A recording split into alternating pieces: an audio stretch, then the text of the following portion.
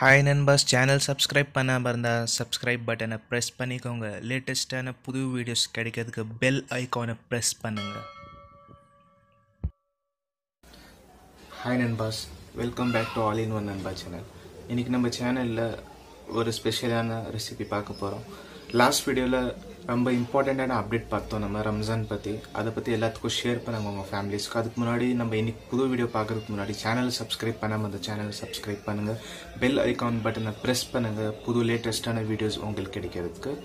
சரி, இன்னைக்கு வீடியோ என்ன வீடியோனா, இது வரைக்கும் நம்ம தக்காளி சாஸ் பார்த்துருப்போம் செய்யறது, டொமேட்டோ கெச்சப் அது இதுன்னு எல்லாம் பார்த்துருப்போம். இன்னைக்கு நம்ம சேனல்ல வந்து டொமேட்டோ ஜாம் எப்படி செய்யறதுன்னு பார்க்க போறோம். அதாவது தக்காளி ஜாம் வீட்டில இருந்து ஈஸியான முறையில சுலபான முறையில எப்படி செய்யறதுன்னு பார்க்கலாம். வாங்க கிச்சனுக்கு போய் பார்க்கலாம் எப்படி இருக்குது. தக்காளி ஜாம் செய்யறதுக்கு தக்காளி முதல் எடுத்துக்கோங்க, நல்லா வாஷ் பண்ணி அதை கட் பண்ணி தண்ணியில் போட்டுக்கலாம். அது மேலே இருக்கிற வேஸ்டேஜை கட் பண்ணி நம்ம தண்ணியில் போட்டு வாஷ் பண்ணிக்கலாம்.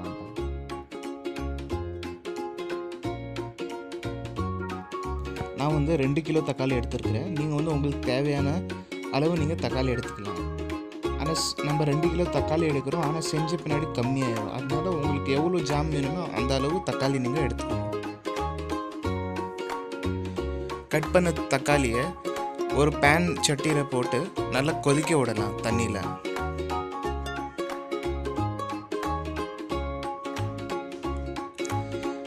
தண்ணியில் கொதிக்க போகும்போது இப்படி தோல் தனித்தனியாயிரும். அதில் நம்மளுக்கு தெரிஞ்சிடும் தக்காளியை நல்லா வெந்துருச்சு அப்படின்னு அர்த்தம். வெந்த வச்ச தக்காளியை நல்லா பிணையலாம். நம்ம ஒரு பவுலில் போட்டு கையிலேயே நல்லா மிக்ஸ் பண்ணலாம்.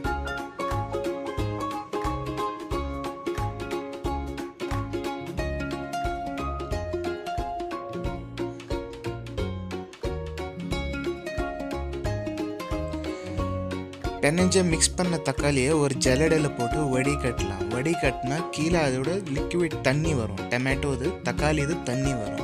அதான் அந்த தண்ணி தான் நம்மளுக்கு தக்காளி ஜாம் செய்யறதுக்கு தேவையான தண்ணி. இதாங்க அந்த தண்ணி, தக்காளி ஜாமோட தண்ணி. இதை நம்ம ஒரு பேனில் ஊற்றிக்கலாம். பேனில் ஊற்றி பெரிய பேனில் நல்லா கொதிக்க விடணும். நம்ம இதை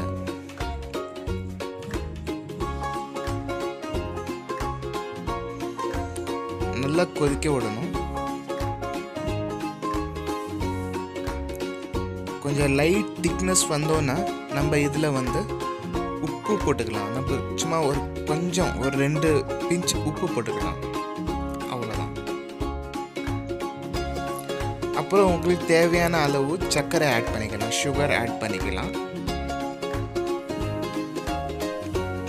உங்களுக்கு இனிப்பு எவ்வளோ வேணுமோ அதுக்கு தகுந்த மாதிரி நீங்கள் சுகர் ஆட் பண்ணிக்கலாம்.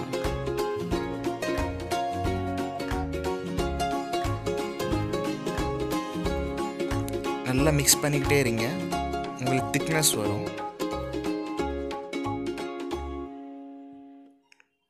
மிக்ஸ் பண்ண இந்த மாதிரி உங்களுக்கு ஃபைனலாக இந்த மாதிரி ஒரு டெக்ஸ்சரில் வரும், திக் டெக்ஸ்சரில் வரும். அது வரைக்கும் மிக்ஸ் பண்ணிக்கிட்டே இருங்க.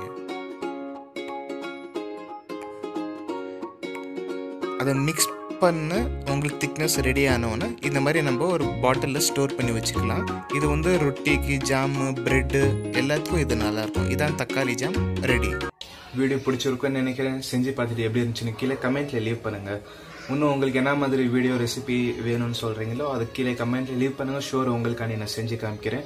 அதுக்கு முன்னாடி சேனல் நீங்கள் சப்ஸ்கிரைப் பண்ணாமல் அந்த சேனலை சப்ஸ்கிரைப் பண்ணுங்கள். லேட்டஸ்டான புது வீடியோஸ் கிடைக்கிறதுக்கு பெல் ஐக்கானை ப்ரெஸ் பண்ணுங்கள்.